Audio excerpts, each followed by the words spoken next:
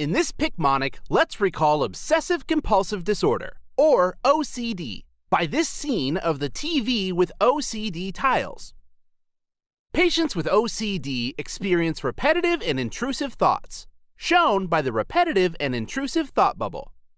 These are known as obsessions, and these obsessions can usually only be suppressed by thoughts or actions called compulsions, shown by the suppressing thought bubble with the desired action. For example, if the patient is worried about having germs on their hands, he or she may wash their hands excessively to alleviate the anxiety stemming from their intrusive thoughts about germs. These obsessions and compulsions often interfere with daily functioning, shown by the broken daily functions, as the individual can spend large amounts of time carrying out their compulsions. Although compulsions may be obvious to others, patients with OCD may or may not be aware that they are performing an action or activity repeatedly, shown by the anxious character, both aware and unaware that his actions are affecting his daily life. Interventions used in the treatment or management of OCD include cognitive behavioral therapy, or CBT, which helps patients to restructure maladaptive thoughts. There are other behavioral interventions, such as limiting time for rituals, systematic desensitization, which involves gradually exposing a patient to an anxiety-provoking stimulus while they are in a relaxed state, and flooding, whereby the patient is exposed to the anxiety-provoking stimulus for a prolonged period of time, to ultimately reduce pathologic feelings towards it. Medication therapy for OCD includes first-line treatment with selective serotonin reuptake inhibitors, or SSRIs, shown by the selective silver tonic reuptake tube with inhibiting chains.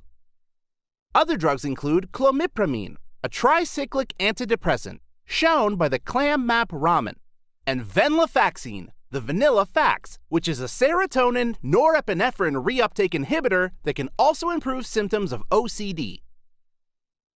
So, let's remember that patients with OCD experience high levels of anxiety via repetitive and intrusive thoughts that can only be suppressed by thoughts or actions called compulsions, which may interfere with daily functioning, despite a potential lack of awareness by the afflicted patient.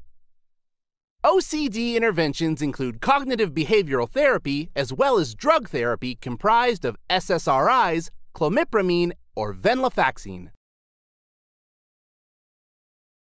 For obsessive-compulsive disorder, think of these OCD tiles. And this guy with OCD has an obsession with sorting the tiles by color. And this obsession gives him anxiety. So when he sees disorganized tiles, he feels a compulsion to sort them in order to find relief. His thoughts became intrusive, forcing their way into his mind, repeating over and over again. Sort the tiles, sort the tiles, sort the tiles.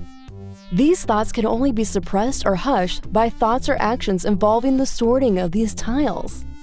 The man was so obsessed, it started interfering with his daily life. He stopped paying attention to his girlfriend. He stopped going to school. He stopped going out during the day entirely. Sometimes he was perfectly aware of how this disorder was affecting his life, and he would cower beneath the window. Other times, he was blissfully unaware.